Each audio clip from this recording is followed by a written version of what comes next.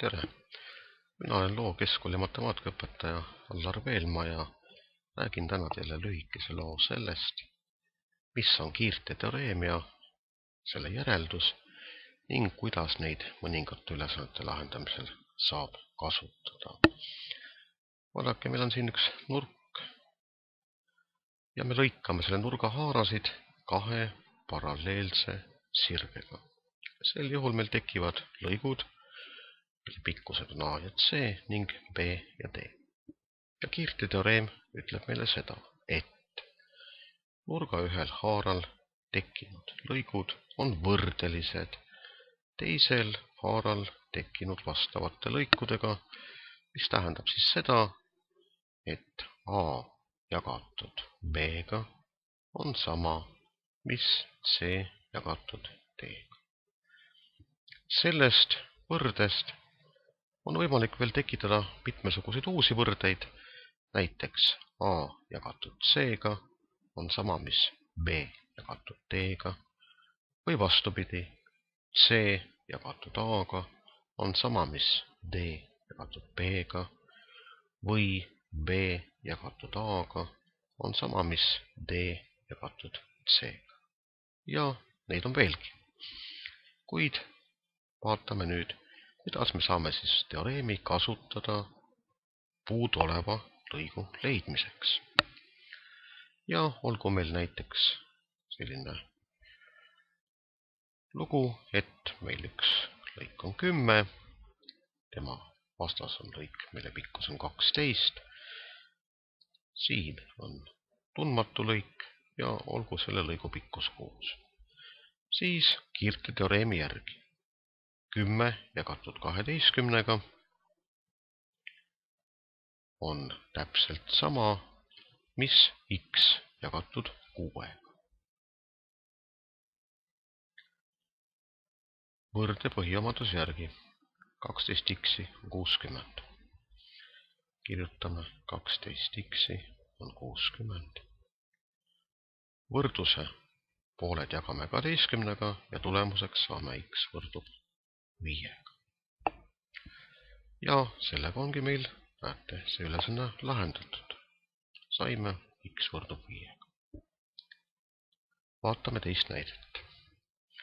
Olgu siin nüüd üks lõik y, olgu selle lõigu pikkus 3, selle lõigu pikkus 4 ja selle lõigu pikkus näiteks 5.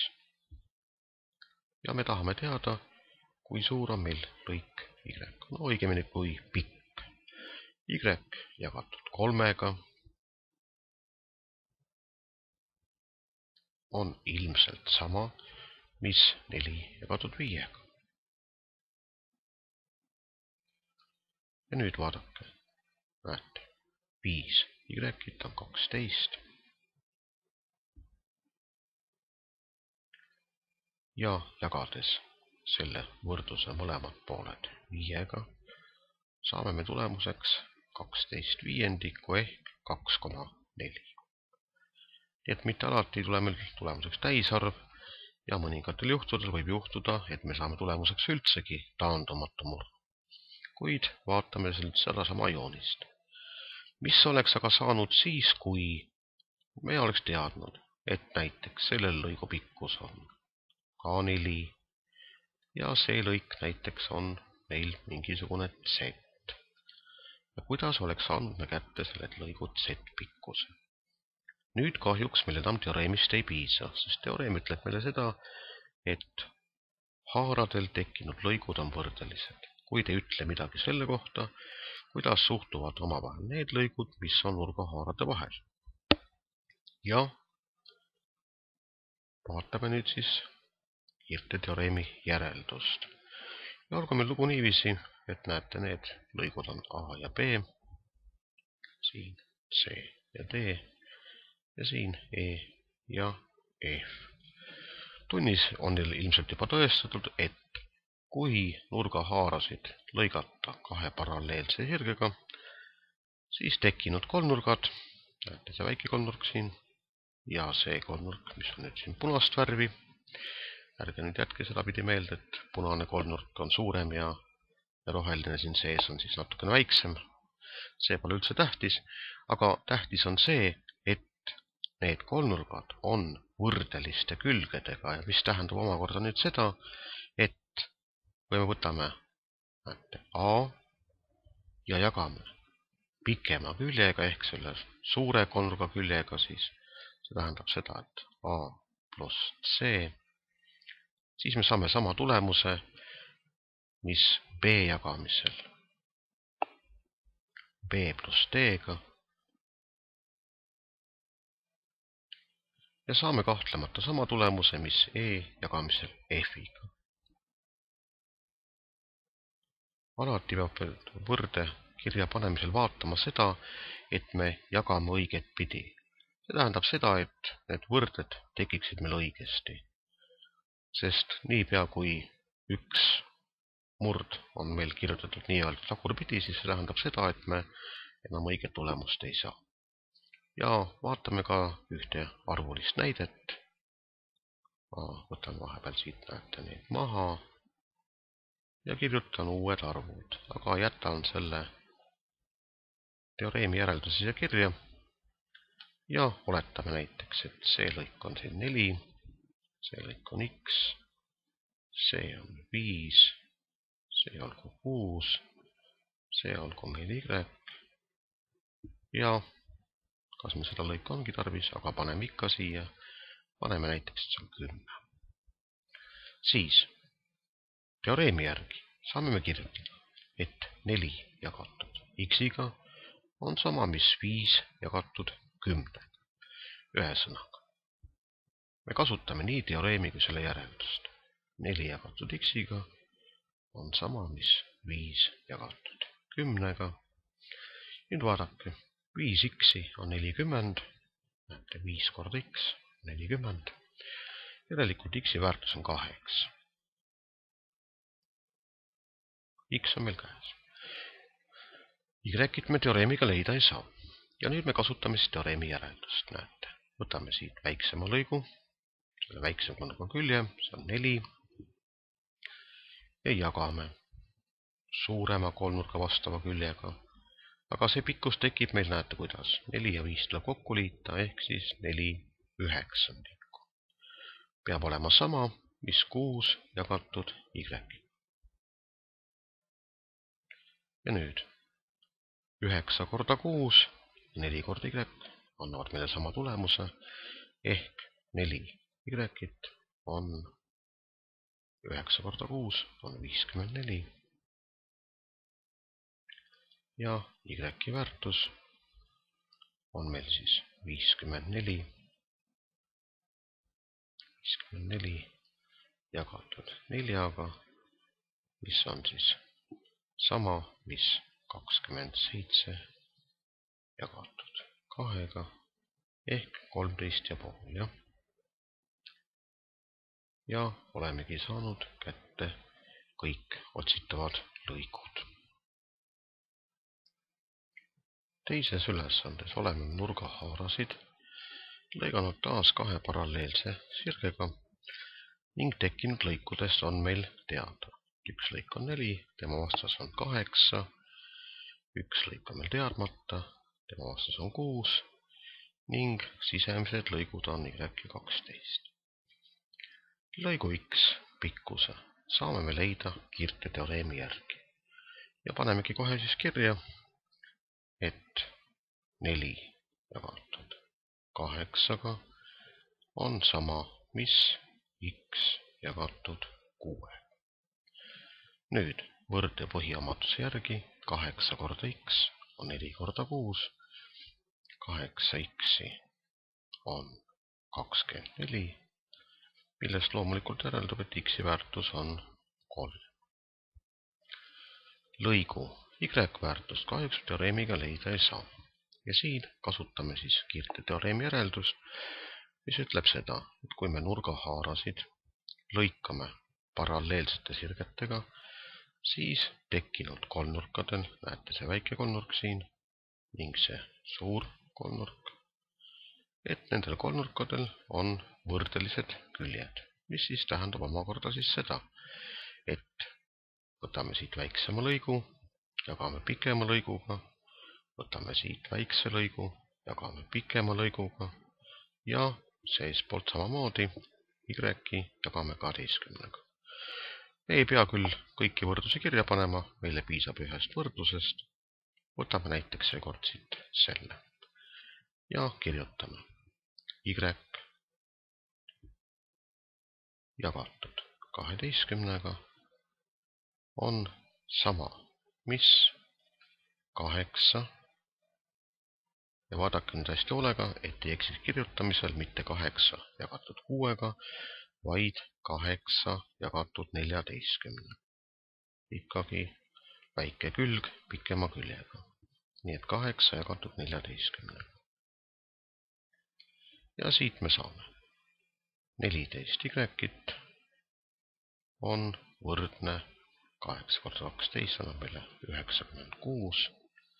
Ja kui me tahame siit nüüd y-t leida, siis me peame 96 jagama 14-ga ja tulemuseks saame me 6 tervet ja 6 seitsmendikku. Ei tunnud küll väga ilus vastus, kuid see vastus on meil täpne. Selliste ülesannete korral üldjuhul ei ole lubatud ümardamine. Seega, kui me selle 6 seitsmendikku siin lihtsalt ära jagaks ja asendaks lähendiga, siis me ei saa täpset vastust. Nii et kui me vaatame korra veel üle, siis näete, mida me tegime. Võtsime kiirteteoreemi järgi 4 jagasime 8-ga, x-i 6-ga. Ja sellist võrdekujulist võrrandit me oskame lahendada ning üsna üldsasti saime kätte, et x-i väärtus on 3. Nüüd kasutasime kiirteteoreemi järeldust selleks, et kätte saada see lõik y. Selleks väiksema kolmnurga külje jagame suurema kolmnurga vastava küljega ning väiksema kolmnurga külje jagame suurema kolmnurga vastava küljega, mis tekib, näete, nende kahe lõigu liitmise tulemusena. Seega y jagatud 12-ga on sama, mis 8 jagatud 14-ga. Kolmas ülesanne. Täisnurkse kolmnurga kujulisest maatükist, mille lühemad küljed on 60 meetrit ja 80 meetrit, eraldatakse ruudukujuline krunt nii, nagu joonisel näidatud. Leia krundi pindala. Näete, see ruudukujuline krunt on nüüd siin kolmnurga sees ja kuna me tahame selle ruudukujulise krundi pindala teada saada, siis järelikult meil on vaja leida krundi külje pikkus. Tähistame selle näiteks siin x-iga. Olgu see lõik meil x. Ja vaatame, mis meil üles on saanud. Lühemad küljed on 60 meetrit ja 80 meetrit. See tähendab seda, et need küljed peavad olema siis selle täisnurkse kolmnurga kaatetid ilmselt, mitte hüpotenuus olla ei saa. Näete, panen siia ka täisnurga märgi. Ja oletame näiteks, et see lõik on meil siis siin 80 meetrit. No vastavalt siis teine külg on 60 meetrit. Püüame nüüd seda joonist vaadates leida võrdelisi lõike. Aga vaadake, näete, kui selle lõigu siit jätaks tähelepanuta, siis oleks ju ülesanne sarnane nendele, mida me juba eespool lahendasime, ehk x jagatud 60-ga, aga meil on veel üht-teist siit puudu. Ja vaadake, näete, kuna meil on see lõik siin tervikuna 80 meetrit, siis me peame ilmselt juurde kirjutama, et see lõik olgu meil siin x näiteks ja see lõik, mis ülespoole jääb, on siis vastavalt 80 miinus x. Ja nüüd võime me siis kirja panna kiirteteoreemi järelduse põhjal. 80 miinus x jagatud 80-ga on täpselt sama, mis x jagatud 60-ga. Ja võrde põhiomaduse järgi kirjutame 80 x on 60 korda 80 on 4800 ja lahutatud 60 x. Viime selle x-iga liikme võrdluse teisele poole. Märk muutub ja 80 x ja 60 x kokku liites annavad meile siis 140 x. 140 x on 4800.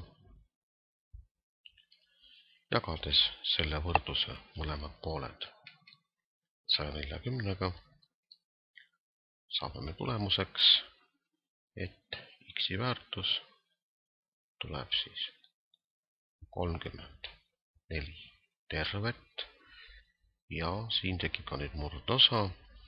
Selle murdosa me leiame samuti ja see tuleb 2/7. 34 tervet 2/7 on selle küljepikkus. Kuna aga küsiti selle ruudukoolise krundi pindala, siis ruudu pindala on võrdne küljepikkuse ruuduga ja me võime kirjutada, et pindala on 34 2/7 korda 34 2/7, mis meile kokku annab siis tulemuseks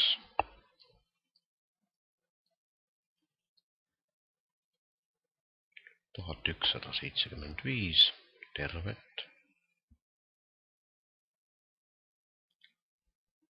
ja 25/49.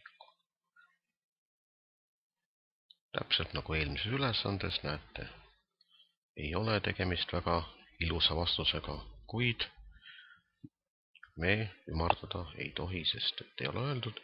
Loomulikult, kui on jutt maatükis, siis oleks mõistlik tulemus ümardada ruutmeetriteks, kuid jätame praegusel juhul siis vastuse nii. Ja meil on veel puudu üks asi. Iga ülesanne lõpeb alati vastusega, nii et eksamitöös näiteks tuleks teil siis siia veel kirjutada vastus, aga selle jätame me hetkel siin tegemata. 4. ülesanne. Näete, meil on joonisel trapets ja selle trapetsi haarasid on nüüd pikendatud, nii et nad lõikuvad, näete siin. Ja küsimus on siis selline, et kui palju tuleb kumbagi haara pikendada, et need lõikuksid.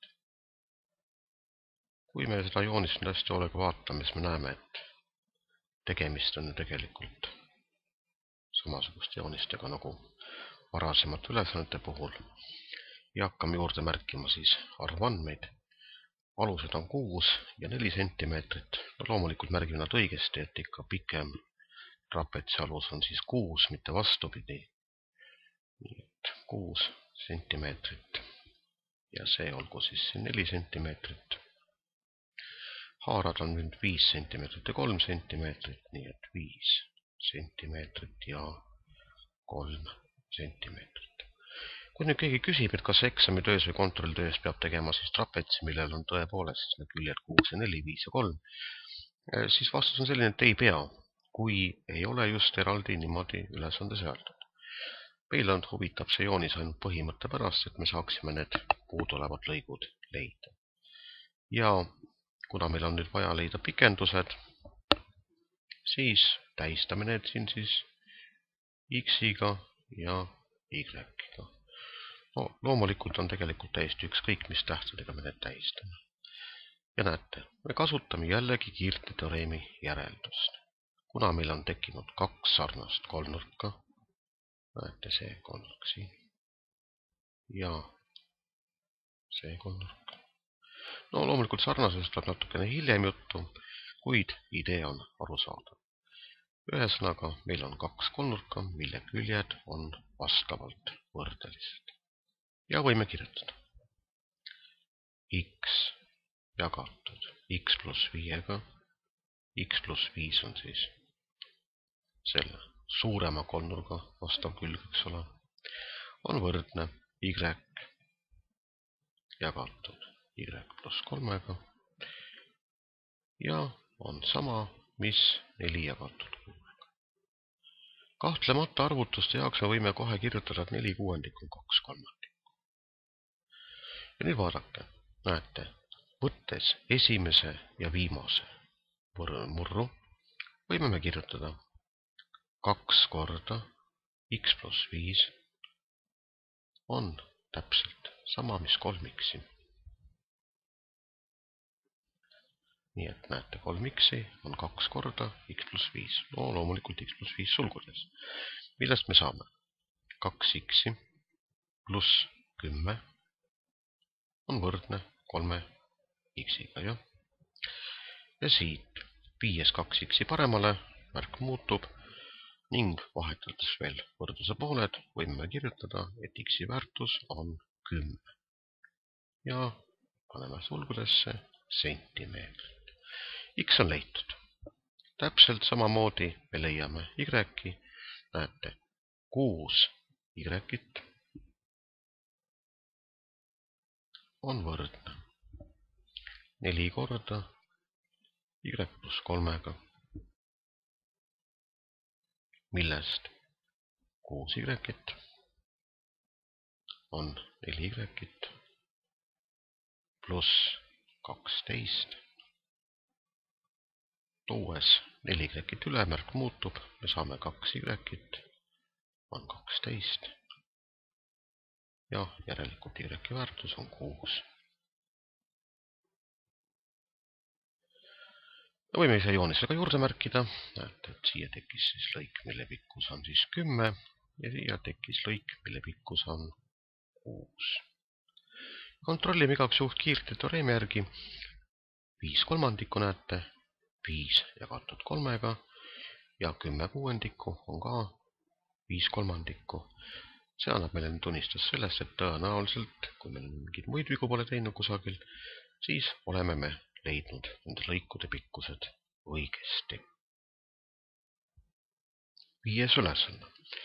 Näete, meil on tegemist jällegi ühe siin kolmnurgaga ja oleme siia tekitanud siis 2 külge, mis on omavahel paralleelsed, ehk teisisõnu võime ju ka nii öelda, et meil on üks nurk, mille haarasid oleme lõiganud paralleelsete sirgetega. Nüüd vaadake, meil on teada, et näete, kogu küljepikkus sellel kolmnurgal siin on 24, üks lõik on 18, teise kohta pole midagi teada, aga ei küsita ka. Küll teame ka seda, et näete, selle terve lõigu pikkus on 24 pluss x, selle lõigu pikkus on siis x ja küsitavad on siis x ja y.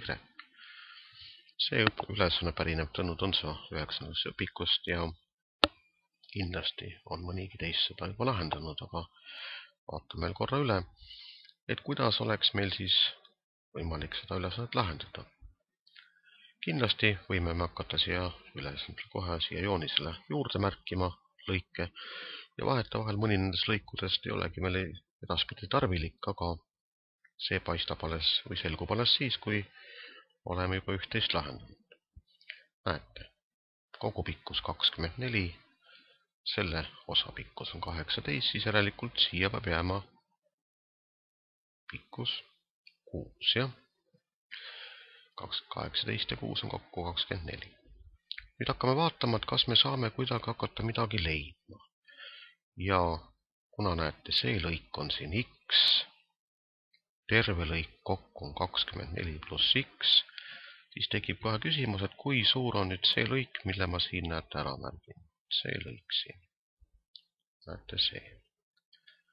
Aga usutavasti saate aru, et selle lõigu pikkus ei saa mitte midagi muud olla kui 24. Sest kui see lõik on 24 ning see lõik, mida hetkel näitan, on x, siis tulebki summaks 24 pluss x. Järelikult me saame tegelikult x-i väga lihtsalt leida. Vaadake, 18 jagatud 24-ga on sama, mis 6 jagatud x-iga. Ja panemegi selle võrdluse kohe kirja. 18 jagatud 24-ga on sama, mis 6 jagatud x-iga, millest võrde põhiomaduse järgi 18 x-i on 6 korda 24 ning x on siit siis 6 korda 24 jagatud 18-ga, siin me saame taandada 6 ja 18 loomulikult, siit tuleb lugejasse jääb 1, nimetajasse 3 ja 24 jagatud 3-ga on 8, nii et saime peast arvutades kätte, et x-i väärtus on 8. Vaatame, kuidas me leiame nüüd y. Aga y leidmisel me kasutame ilmselt teoreemi järeldust.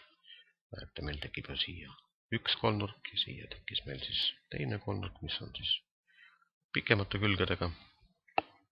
Vastavate külgede jagatis 18 jagatud kogu pikkusega 24-ga on sama, mis y jagatud 16-ga. Kasutades selle ülesande juures teist korda võrde põhiomadust, saame me 24 y on 18 korda 16, millest järeldub, et y on 18 korda 16 jagatud 24. Ja siin võib nüüd mitut pidi taandada. Taandades näiteks 8-ga saame siia tulemusega 2, siia 3, 18 jagatud 3-ga annab meile tulemuseks 6 ja 6 korda 2 on 12. Nii et oleme saanud kätte ka y väärtuse.